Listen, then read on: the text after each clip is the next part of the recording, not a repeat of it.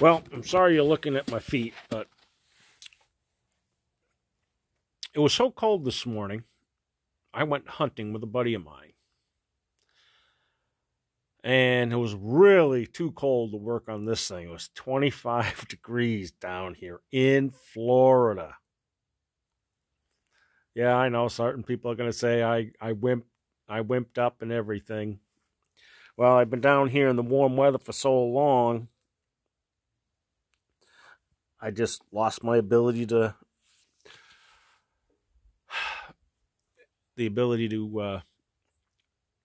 love the cold. Well, here we go. I did what I needed to do.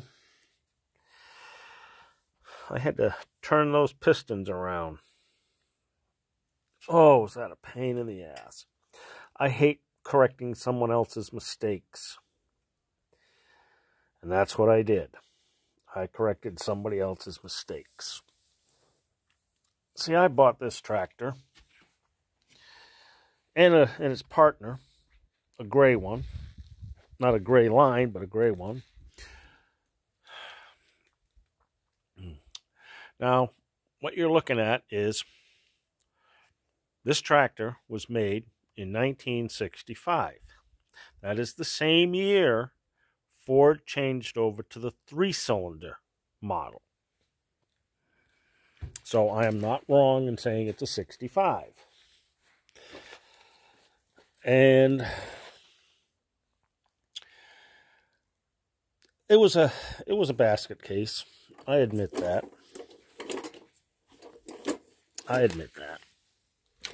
But the gray one was even worse off.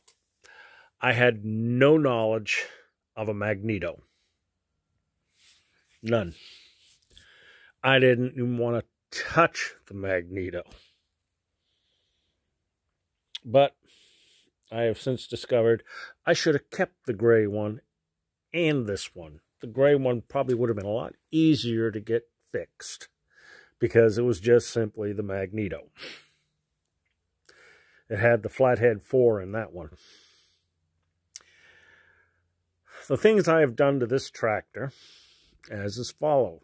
When I first got it home, first thing as I did was I got the thing to fire off. She ran beautiful.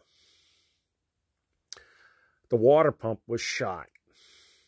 I mean, it was pouring water everywhere out of that water pump. So I changed the water pump. I got my front tire fixed. Got a new inner tube in it at that time. So I started riding around the yard with the tractor. The whole time I kept an eye on the temperature and everything. It never went over 140 degrees, which I thought was a little odd. But then one day I decided I needed to start using some of the attachments I had here. I got a bush hog. I was going to use the bush hog. Tractor wouldn't start. The starter fried. Well, as you can see, there's the oil filter right there. There's no way to get that starter out without getting the oil pump out of the way. Well, I took the oil filter off. Oil filter was full of water. Yep, full of water. And I figured, oh shit. Okay, got the oil filter off. I pulled the old starter out.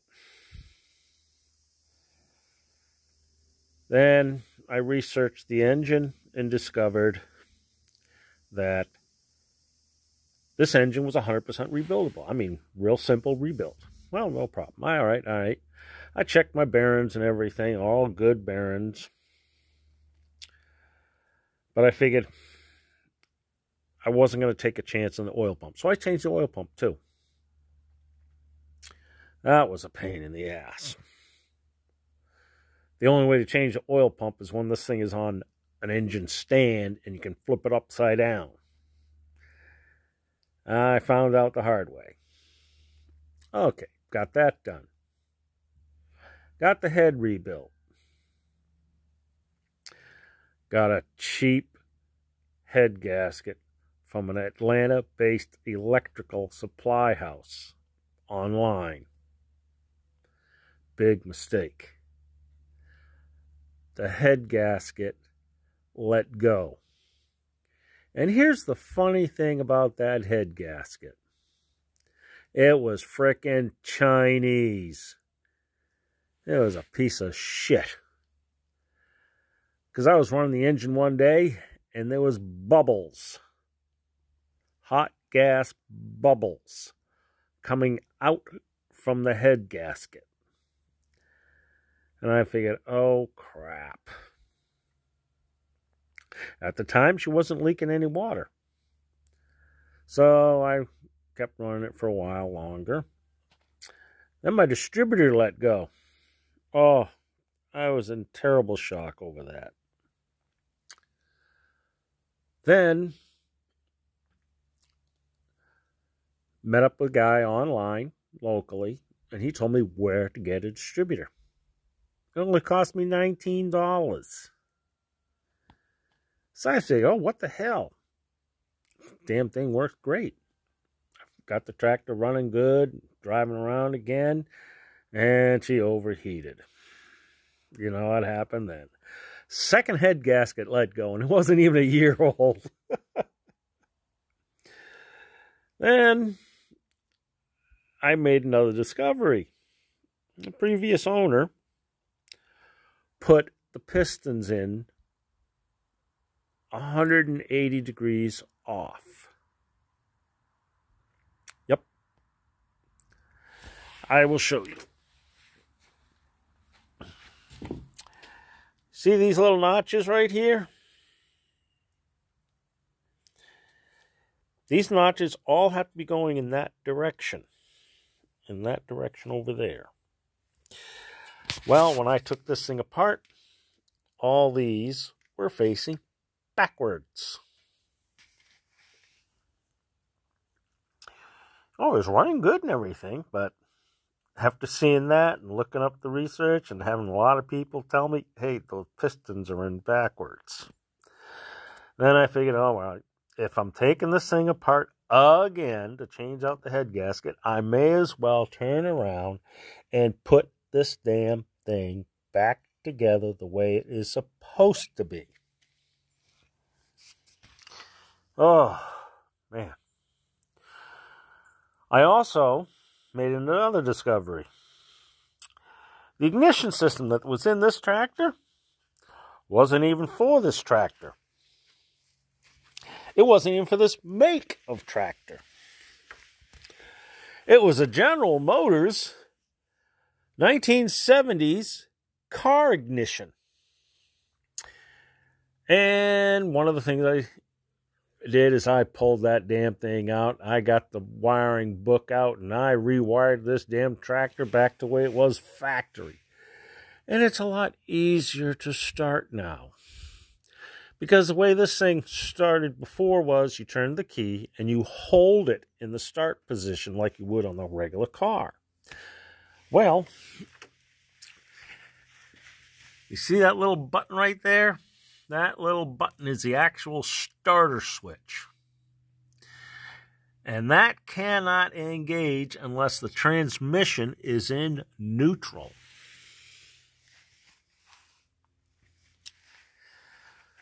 So, that's what prompted my rewiring. I put it back to factory wiring. Headlights came on like they were supposed to. I had to change out the gauges because most of the gauges are so rotted. And the water temperature was the worst. So I was getting false signals from the water gauge. And the tachometer didn't work at all. So I changed out my complete cluster. Amps, water, oil pressure, tachometer. But one thing was really funny. My gas tank is wired for a gas gauge. But the thing was never wired for an alternator meter. So the gas gauge was supposed to be where the amp meter was, and it was an idiot light right there.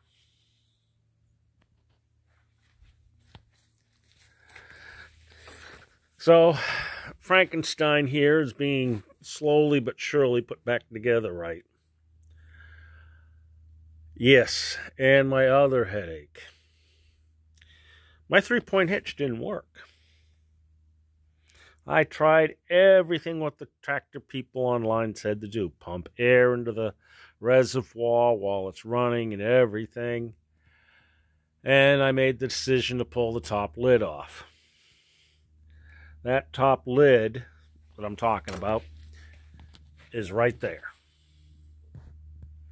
Those arms and everything all attached. I had to pull that thing off. That is not a one-person job.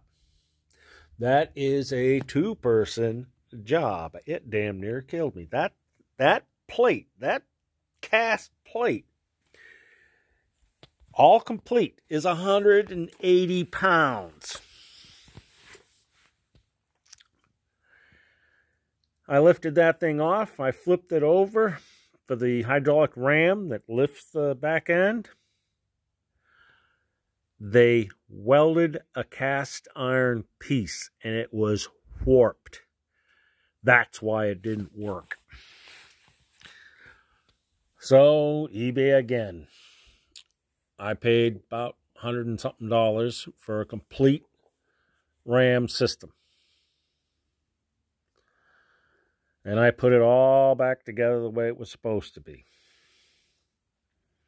I fired up the tractor. And I had to wait and wait and wait. And I pumped air into it and everything. And all of a sudden, all by itself, it came alive. You watch the arms just slowly raise up. Now, for those of you that don't know what I mean about arms, these are the arms right here. These are the things that actually lift the attachments or tools. Like my rototiller, that was a freebie out of the trash. That's a 5-foot rototiller. Then I got my bush hog. That came with the tractor. My pan, that came with the tractor. My lift arm, that came with the tractor. My fertilizer spreader, that was the second deal. For a cheap 22 pistol, I got that. And a finish mower. Well, finish mower was too small for my tractor. But I needed something a little bit more for what I'm going to use it for. I got me a grading blade, 5 foot. But I'm going to have to rework it.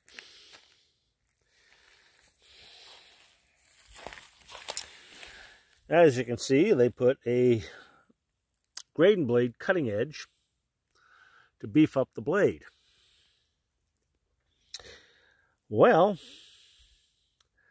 I got to cut all that stuff off, replace the bolts, and put this blade down there to reinforce it,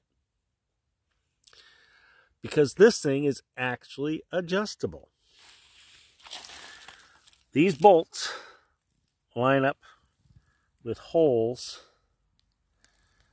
that are not seen, but on this side, right there. So I can make this adjustable, so I can swing it out wide, clear a ditch, or make a ditch. And then I can finish all this mess of Hurricane Michael debris. Sort of reminds me of helping somebody with a Michigan front end loader. I enjoyed working on that too. Harold Card Sr. I enjoy it. That man taught me so much on welding and fabrication. I will go back to doing that with this tractor. Barry showed me neat little tricks on shooting a grade.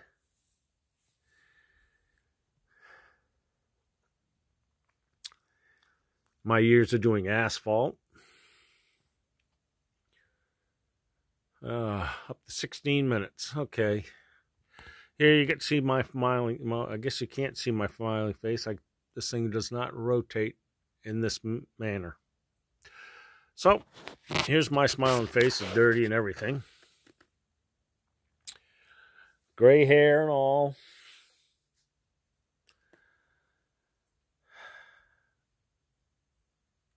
My nice little house that Sandy and I got. You can't see it, but there's a lake on the other side of the house where my deer come in. And I am a bit of a trader. Yankee trader, that is. Where I work, they were redoing the buildings. So I got all that nice, pretty sheet metal. And I have a use for that.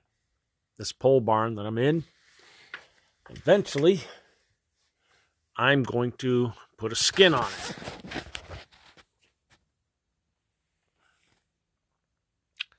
And the only attachment that's going to sit in here is my rototiller, because if that damn thing disappears, that's $1,500.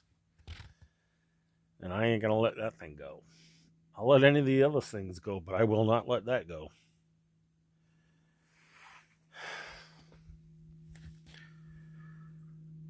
All right. I'm about done. Temperature's dropping. We'll see you guys later. Hopefully next time this thing will be running.